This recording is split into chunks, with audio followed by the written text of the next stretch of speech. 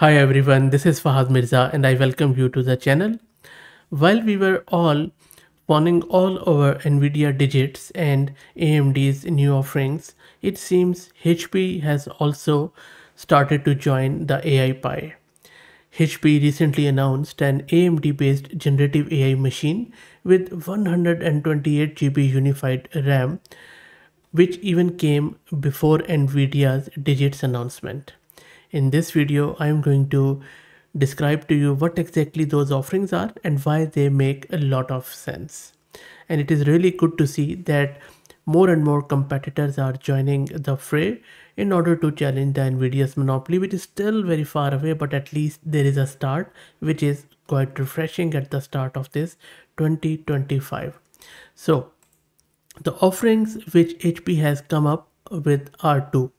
First and foremost, they have this mini desktop workstation which they are calling as AI powered desktop edition.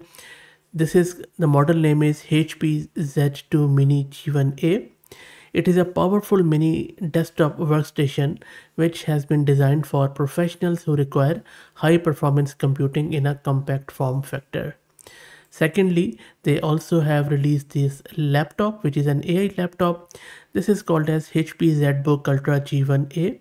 It is a 14-inch mobile workstation that redefines how we use AI on the laptop. So what I have done is I have gone into their specs on HP's website and then I have created this table. This table is by no means an extensive comparison, but I have just picked up some of the salient features to show you what exactly these two products are and then how they compare to each other.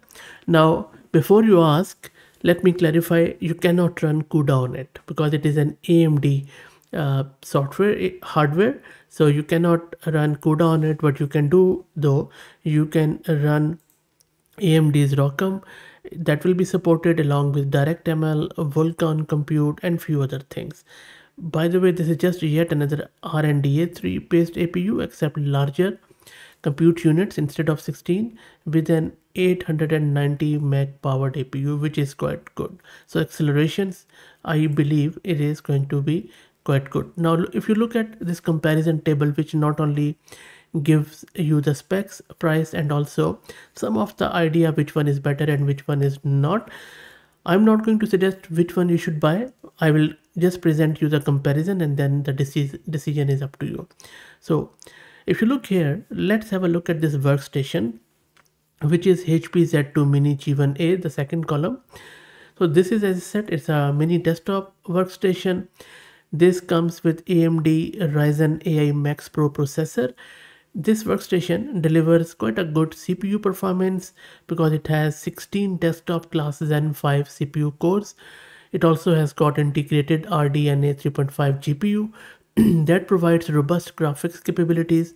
Also, it has got the support for up to 128 GB of unified LPDDR5X memory that ensures seamless multitasking.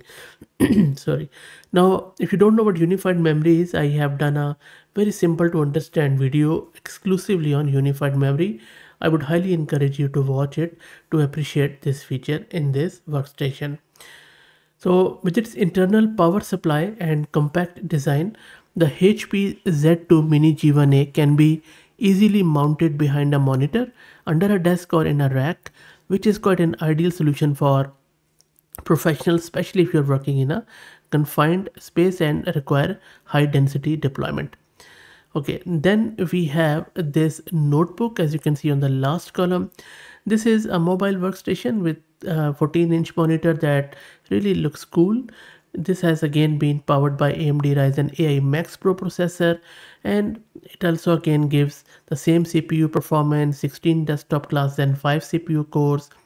It comes with integrated Radeon 806 OS GPU, a different GPU from the desktop. It provides robust graphic capabilities and it has got support for 128 GB of unified LPDDR5X memory.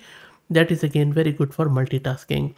The weight of this laptop is really quite light. It is 1.5 kg and it is around 18.5 millimeter thick. This is designed for professionals who require high performance computing on the go. With its long-lasting battery life, advanced thermal management system, and robust security feature, this is quite good for maybe running small models or in a quantized way on your local system. Now, what I think that both these products are quite impressive. For me, the best thing is that they are yet another option. Yes, they don't support CUDA, which really limits our options, but that is where AMD is to be blamed. They really need to lift their game and make their ROCm or whatever they want to use more portable. They need to give us the option to come up with something to challenge the NVIDIA's monopoly. And I think that while another thing is that the use of AMD Ryzen AI Max Pro processor and integrated GPU provide a significant boost in performance and efficiency. While the desktop version here excels in its compact form factor and high density deployment capabilities, the notebook shines with its portability, long battery life, and robust security features. So, but the challenge lies in software compatibility and optimization, particularly with NVIDIA GPUs and AI workloads. So, but it really shows that HP has some commitment to innovate and push the boundaries, which is quite cool. I think that this is where AMD needs to lift its game. That is my own opinion. And by the way, this video is not at all sponsored by HP or by AMD or by anyone else. So that's it. I will drop the link to this press release from HP in the video's description. Let me know what do you think, and let me know, do you think that you are going to buy this or not? Very keen to know your thoughts. If you like the content, please consider subscribing to the channel. If you're already subscribed, please share it among your network as it helps. And towards the end, let me also introduce you to the sponsors of the video, who is AgentBot. AgentBot lets you effortlessly deploy a personalized knowledge bot across platforms like Discord, Slack, and others. This AgentBot is quite useful and ideal for open source tech communities and startups that provide user support. I will drop the link to their website in video's description, and I would highly request you to visit the sponsors website because they really make it worthwhile to produce these videos. And again, my request that this is the only marketing I do, and if you want to know more about digits, so please just search for digits on the channel and you will find this first video where I have compared it with the NVIDIA RTX 5090 card. That's it. Thank you for all the support. Much appreciated.